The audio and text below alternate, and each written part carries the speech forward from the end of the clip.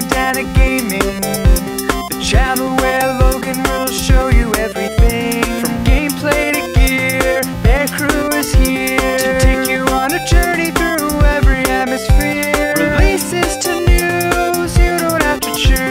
Red Bandana Gaming is here for you.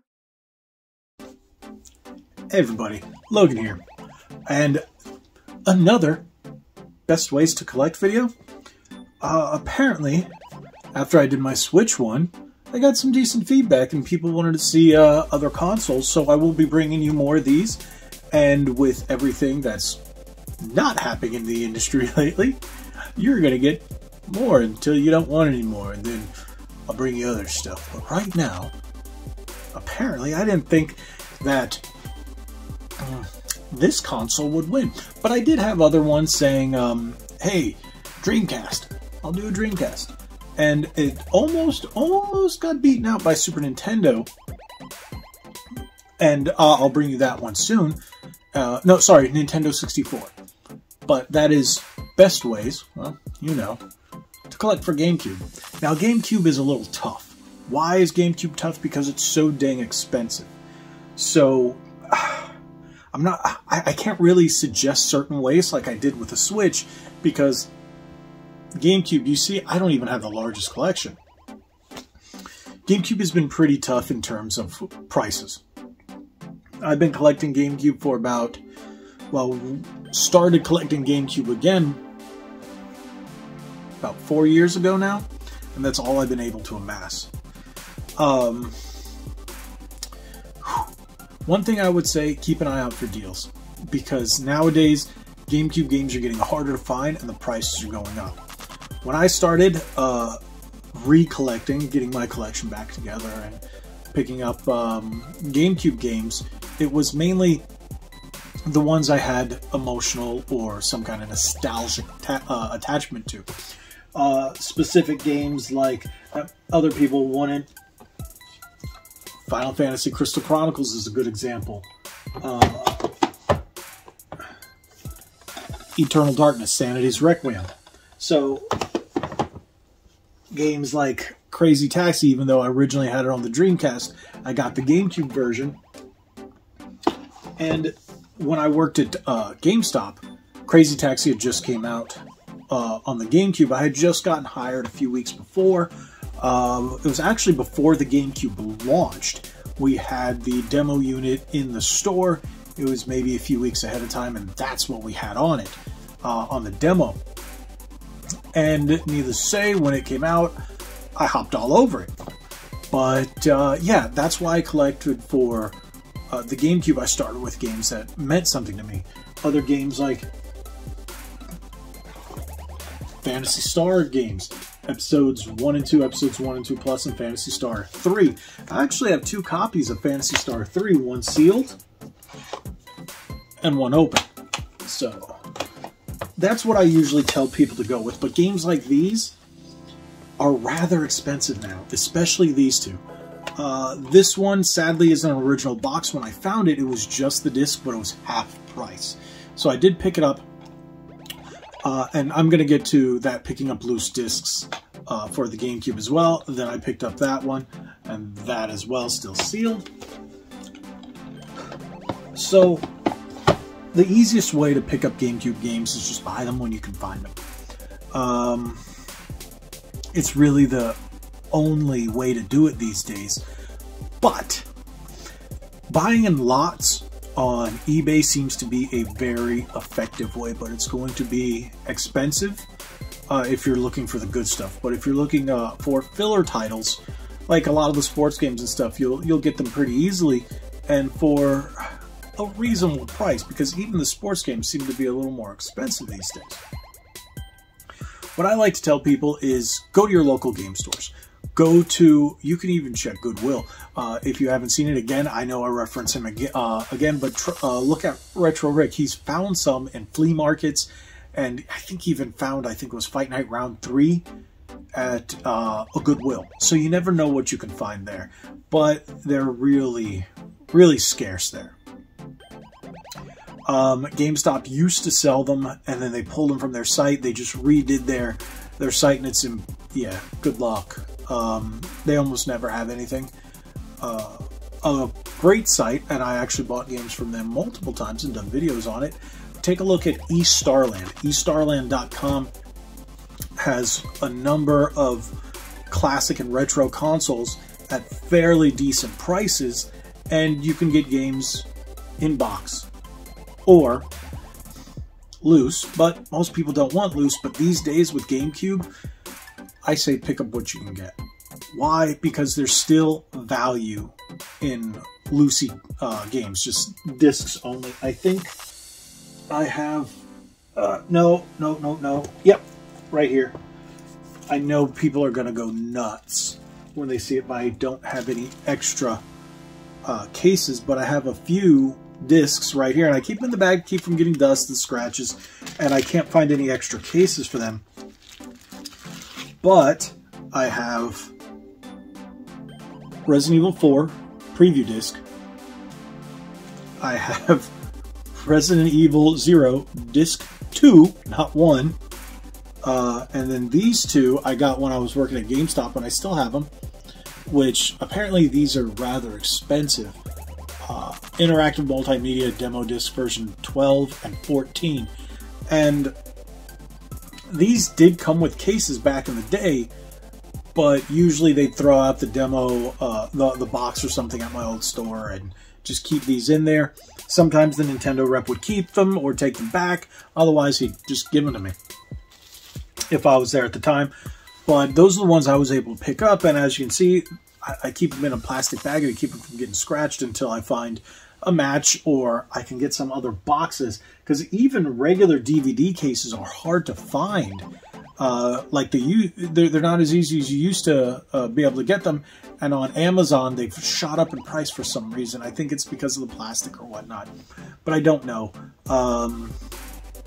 So what I normally tell people, if you can find GameCube games loose and it's one you want, pick them up. They're still going to have a value. Make yourself a box like I did. I have bought some games, and I used different artwork for Baldur's Gate Dark Alliance. For example, I have the disc, and I was only able to get this, I think I got this at like around $10 to $12, and I'm not sure what it's gone up to now, but I know it's more than double in price. So I used an image that was created, not the original box art, but a box art that I liked nonetheless. I've done it with 007 Nightfire. As you can see, what I do is I print my own artwork on games that I can't not find, but I managed to get the disc or something like that. Usually you can get the disc for dirt cheap. I still can't find, I know it's not that hard of a, not that expensive of a game, but 007 Nightfire, I haven't been able to find complete in box. Even without the manual I'll take, just the original box, I cannot find it. But when I was able to get the disc, which I think was one of those that I bought from GameStop, and they sent me a ton of games without disc, I figured that would happen. Lo and behold, it did. So collecting for the GameCube is a tough thing. But check eBay listings. The easiest ones to do are bulk lots, because then you might be able to get some that you don't have, and if you get some that you already have, you can use them as trade fodder or sell them off or whatever you need to get ones that you don't have. Now, unfortunately, specific games like F-Zero GX and Animal Crossing have shot up in value. They're close to the point of almost unattainable out in the wild. But if you can, you'll be able to buy them at game stores for around $50 to $80 a piece, depending on what the market says at the time. When I bought this, it was about $25. When I bought this, it was $20. Now, this is another thing that I want to address. A lot of people do not like the yellow of the Player's Choice. Player's Choice copies are usually valued higher because they were shorter and lower print runs. than your standard ones. So there's going to be less of the yellow, more of the black, and believe it or not, these have more value. So if you're looking to have a higher value GameCube collection, go after Player's Choice. But one thing I do tell people, don't scoff at a Player's Choice. Do not scoff if that's the only one. Go, ooh, a little more value. Just look at it that way. Look at it positive. But if you really want to complete the collection or just collect in general, don't scoff at these. These are great pickups if you can get them. And there's all kinds of games, even some that aren't super expensive in Player's Choice, which go up in value, like Tony Hawk's American Wasteland or Need for Speed Underground. So you've got plenty of great choices out there that you can get at a lower price and still fill out your GameCube collection. So eBay. Your local game stores, online game retailers such as East Starland are great options in order to fill out a GameCube collection. But GameCube is really expensive right now. It is the of that generation. I think that was we're at the 9th generation. So 8 would be Xbox One, Xbox 360 would be 7, 6. So this is the 6th generation of consoles. They've rather gone up in price compared to PS2. PS2 is still pretty cheap, but some of the games are starting to shoot up. We're just barely seeing that with the original Xbox now, but don't be surprised if you see those skyrocket in price in the next 5 to 10 years, where it becomes almost GameCube levels. But I'll touch on those in other or future collection videos. But now, if you're looking at buying GameCube hardware is still pretty inexpensive. If you're going for North American, the standard indigo, black, or silver, they're still roughly sitting around $80 to $120, depending on the condition. Their boxed ones are... We won't touch box ones, because box ones get even more expensive depending on the variation, like the Pokemon XD. But Japanese consoles seem to be more expensive here in the States. There are other controller options. Standalone GameCube controllers are a little more expensive, but they do have third-party options that look like GameCube controllers, like identical, but don't even feel like it. Once you get it in your hand, you go, ooh, and you realize it's not GameCube quality, not Nintendo quality. But you always have those options in order to replace your standard GameCube controllers. With that being said, that's about it, unless you're going for accessories like the Game Boy Player, but that's for Game Boy Advance and GameCube. That crosses the line. That we'll probably touch on in a Game Boy Advance collection video, or how to, best ways, whatever. We'll talk about that later. Yes, I'm going to interject here before I end the video that one thing I forgot to mention. Yes, you can buy Japanese import discs. You can do that. But there's a problem. They don't play on US GameCubes. You have to get your system modded.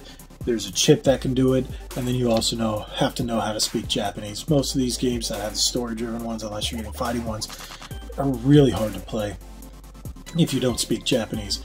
I do have a couple, but mainly because I like the games, and I got them really dirt cheap. But there you go. Make sure you take a look out for imports. But again, you need to have a modded GameCube. But GameCube is pretty straightforward.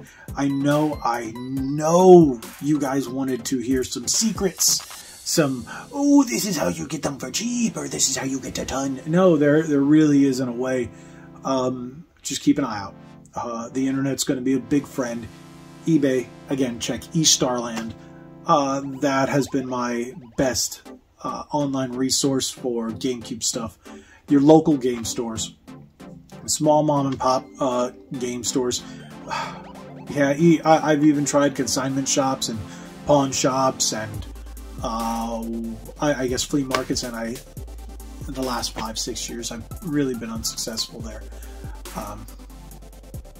That's about it. That's all I can really say. So hopefully you guys got some kind of awesome takeaway out of this video. Like, don't sleep on player's choice. Don't sleep on loose discs.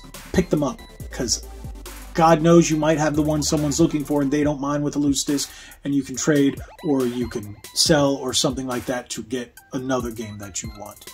So you always have those options. Thank you guys so much for watching. If you haven't already, hit that subscribe button, hit that like button, share this video. Hopefully it'll help you and the people you share it with. And remember, head on over to our spring shop, link in the description below, where you can get all kinds of great Red Bandana Gaming merch. Really help us out. Again, hitting that subscribe button helps too. Make sure you turn on notifications, because we're getting a ton of new subscribers, but apparently you guys aren't getting notified, or you guys aren't seeing my videos. So make sure you hit that that little bell so you can at least get notified when I put up new videos like this. But thank you guys so much. Head on over to redbandanagaming.com. Follow us on our socials. Like we always say, be legendary. Thanks again.